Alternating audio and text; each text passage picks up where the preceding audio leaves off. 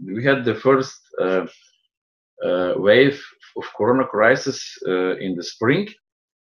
We had a lockdown from 2.5 months here in Slovenia and also in other states. What was your way in Sweden in the first part of this corona crisis? It was a bit different because Sweden didn't impose any lockdown like many other countries did. On the other hand, there were strong recommendations to the citizens to keep social distancing, wash the hands, teleworking if it's possible, don't travel. And it was also a strong recommendation, of course, to stay home if you felt sick at all. And this was another strategy, but still, I must say, because I was in Sweden the whole time, that people really respected it. And my view is that people took responsible action. And also the infection rate went down, also in Sweden. Yeah, you could say, if you look at the statistics, I think one could say that April was a difficult month in Sweden as well for many others. We also had problems with the elderly care. There has been infections in some homes, and there was difficult situation for some of the most vulnerable, the most elderly people. But that being said, I must say that what we see is that the corona is going down, and that at this moment where we are now, Sweden is continuing to have less numbers and a better situation every week right now. The situation right now is optimistic, but of course we need to be aware that it can change. But we have seen a decrease every week for several weeks now. And even though school is open again after the summer, even though people are back in their working places, we have seen a decrease for several weeks. I think the government is not relaxing. They continue to say to people to keep aware, to continue with the good hand hygiene, stay home if you're sick, social distancing, no big events, also teleworking if you can. But the figures are better at the moment than in some other countries. It might be, but it's too early to know, that since we didn't have the lockdown, we don't need the lock-up.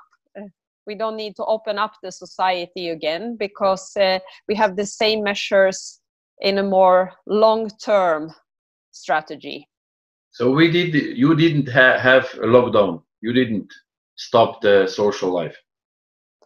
Not completely, no. But still, as I mentioned, there was strong recommendation. There were also not allowed to meet more than 50 people. So all big events were, of course, forbidden. But then the recommendations were also quite strong, and people respected them. Telework, don't have big dinners with friends, stay home, take care of your health if you're sick, and also make sure that you keep distance with people when you meet them. Don't go too close to people. Have some distance even in the meeting, in the outdoors and in the working place. And I think this recommendation is working in a long-term strategy, because it's the same now as it was in May. What is about the herd immunity against COVID-19? How is high in Sweden? I think in Slovenia is, I don't know, we have some information, 2 or 3%. How is this in Sweden? I don't have the latest figure on that. I'm very sorry. We need to come back to you on how that looks at the moment. What I know is that the latest news I got is that the health authority did a big investigation how many people got corona, and they had a very good result there when they tested 2,500 people, and no one had it. And I was they just took people in a statistic way to make it as safe as possible. And then I also know that the authority is following the immunity situation, but I heard different figures there, so I don't want to say anything that's wrong. So I keep silent on that. And how is the border to your neighbors, like Finland and like Norway? It has open been or closed? Can people travel? People have started to travel again. There has been different recommendations for different regions. Sweden is a very big country geographically, so there has been different for different regions, and there are some parts of Sweden who always have been able to travel, and others where there has been border lockdown, or what you say, between the neighbors. But I think it's gradually it's opening. And you also have this infection rate is going in Sweden, in your country, down at the moment. It's going down at the moment, but yeah. In Slovenia and Croatia and all these states, and also Hungary, Austria, is going up. So you are going down, we are going up. Yes. So this is the difference at the moment. Yes, but I think it's very important that we don't point finger at each other, not when one country is going up, not when one is going down. And we should also, of course, be humble and say that we don't know. Maybe Sweden will change in a couple of weeks. Maybe there is a reason that we don't know yet why the situation is like this. But there are, at the moment, people in the public discussion in Sweden who is saying that maybe the fact that we didn't lock down means that we don't need to open up the society again. So we can continue the same careful way of keeping distance, washing hands, staying home when you're sick, not have big gatherings. All the measures that we have had the whole time, we continue with them. And that it doesn't make so big change in the society now than a couple of months ago. And if you have a good immune system, and you get not just coronaviruses, other disease, then you have chance to be healed. But at this crisis, no one is speaking about this. How to do on your immune systems. The people are still going into the fast food restaurants. The people are still eating sugars. The people are still not moving, and so on and so on. And I think the people I think here is big hole that all governments all around the world are not doing on this part of, let's say, of human lives. What do you think about this? I think maybe you're both correct and maybe not correct in your analysis, because there has not been very much focus on health in other aspects, and maybe that's also because we know that this virus is probably rather tough on the lungs, even if you would be very strong. So the corona seemed to even in some young cases be rather tough on your lungs, and even if you have exercised a lot, it can be really tough and very difficult to go back to be as strong as you were before corona. That being said, it's very clear that if you smoke, you are in higher risk. And that is also saying that if your lungs are infected before by pollution, by tobacco, for example, they are in a higher risk with corona. And of course, everything you can do to strengthen your body will help you with infections. So yes, I think you're both a bit correct. And then when it comes to the smoking situation, I don't think that you're correct, because I think there has been lots of information on the smoking risk. both in Sweden and in many other countries. And I also heard actually that many people stopped smoking during this year.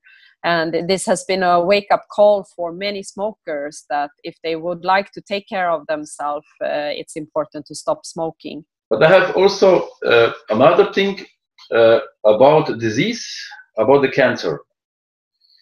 In Slovenia, we have per year more than 6,000 people that are dying because of cancer. And of Corona, we had 133 people dead. Maybe it's sometimes difficult to compare, since a virus like this could hit in a very big scale if we didn't take measures. So I believe that many of the measures that has been taken, and the recommendations like in Sweden, has also prevented this infection to be an even bigger killer than it has been. So that is one answer to your question. But that being said, I really believe that we need to do more to prevent cancer and the causes of cancer, and also improve the treatment, of course. This is the big grief for many people in Europe and in our member state, that their relatives and maybe people who are loved get cancer. And this is it's actually unbelievable that we have not managed to do more. I think of all the early deaths in cancer that we really must be able to treat. And in the European Parliament, we have now extra focus on cancer. So we have started this committee that will only deal with cancer, and how to help the member states facilitate, improve, and give recommendations, of course, to the European Commission on what should be done. Europe can help by have coordination, and also when it comes to the rare diseases, some cancer are few people who gets, and they might have bigger threats because they are few and they don't have the best medicine. So I think Europe, by scaling up, by helping each other, we can have better opportunity to treat these difficult and rare cancer tumors. So if we go back to Corona, what can we expect in the next weeks, months? Winter is coming. What can we expect? This has been the most difficult question all the time. It's always the question that I think politicians might be a bit scared of, because you say wrong all the time, because it's so difficult. It has been very unpredictable how long this corona crisis would be, and also what we should do, because I don't think people in February this year could have expected that corona would still be so big now in September. But that being said, I think the fall will continue to be second wave, but maybe and hopefully not in the big scale, more like we see in some communities in the member states. So hopefully the governments can take measures, not for if they need to do more measures, they can focus on regional areas rather than the whole country. And hopefully we can continue to move a little bit more in Europe again, because it's important for our society to be able to do that. I hope that the schools will be open in all our countries. because the kids, for them, it's actually their childhood. A year is an ocean of time for a kid. I would say for a kid, 1 year can be like 10 years for you and I. So they should not be in lockdown, I believe. I really hope that the governments will do everything to make sure that kids are going to school for their education, for their social growing and opportunity to have friends, and also for the parents' sake. It's very difficult if you're a single mom, for example, to have many kids home and still be able to work. And maybe you leave the kids with your grandmother and she might be vulnerable to corona. So I really hope that the schools will keep open. When can we expect that this disease like Corona-19 will end? And we can go to normal life, or this will go on and go on and go on and go on? I think that in a year from now, I think we will not think about Corona every day. We will still have rest of it by measures still. But we will not, hopefully next summer, think about it every day like we do still. Do you have some message for the Slovene viewers that will see our interview? No, I'm just grateful to be able to keep in touch, and I think this is the big thing of the European Union, that we learn from each other and that we stay close to each other.